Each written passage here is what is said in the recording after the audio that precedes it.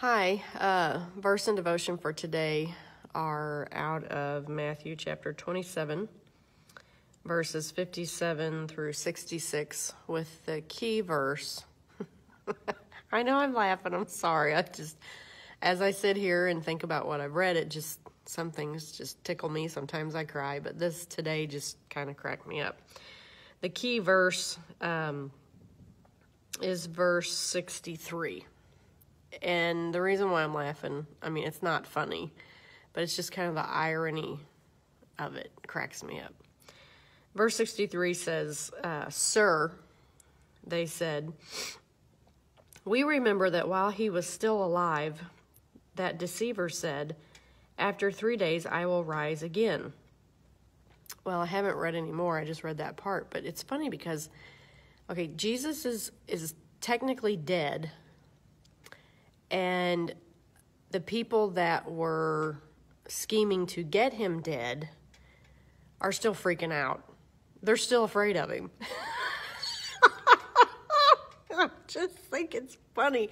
Even though I know it's not funny, it's just so funny because they're still afraid of him, which they have good reason to be because he's the Son of God. And lo and behold, he is going to raise back from the dead, but the fact that they're freaking out is just hysterically funny to me because they think they've won.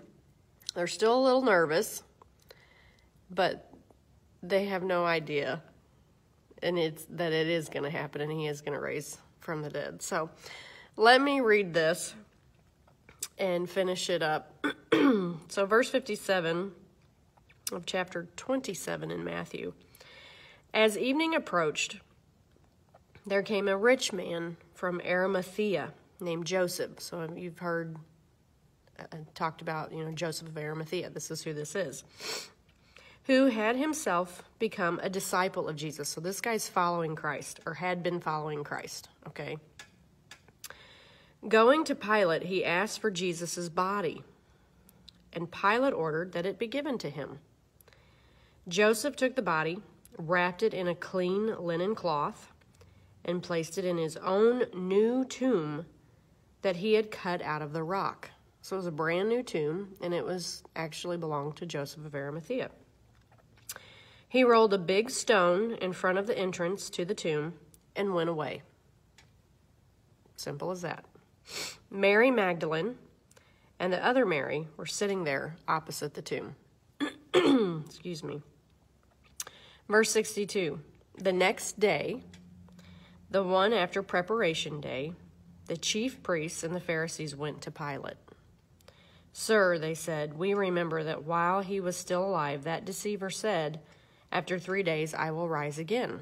So they're still really nervous, and they should be. So give the order for the tomb to be made secure until the 3rd day.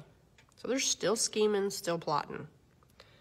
Otherwise, his disciples may come and steal the body and tell the people that he has been raised from the dead. They just won't quit, will they? We hear a lot of that stuff nowadays, too, in our own society still. Not much has changed, has it? Makes you think of why the Bible is so relevant. It's still relevant till today because not much has changed. People are still people, and they still pull the same shenanigans they always have. Okay. Otherwise, his disciples may come and steal the body and tell the people that he has been raised from the dead. This last deception will be worse than the first. Take a guard, Pilate answered. Go make the tomb as secure as you know how. So they went and made the tomb secure by putting a seal on the stone and posting the guard. So that's what they did. They guarded it around the clock up until the 3rd day. And boy, oh boy, surprise, surprise is coming. So let's just pray.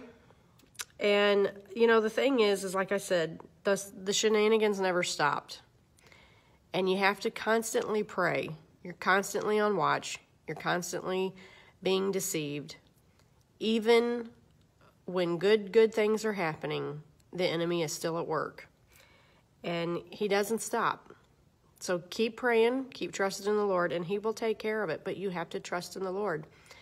And knowing that Jesus was getting ready to rise again, even though, the earth shook, people rose from the dead, all these things happened, man, they have no clue how cool it's going to get in the next couple of days. See, that's the thing. Tomorrow is coming. There's always a bright day ahead. And even though 3 days prior to this, it was bad, really bad and really sad, here comes Jesus, raising from the dead. So cool. Lord, thank you. Thank you so much. The fact that you have the power to do that and that it's in us, God. We have a job to do. We've got to work for you. We got to make disciples and teach people. Help us, Lord, to do this. Help us to have that passion burn inside of us. Help us to teach our kids and our grandkids and be so real with them, God. Let them know that you are real, that you are so real and so relevant even for today. Thank you, Jesus. Amen.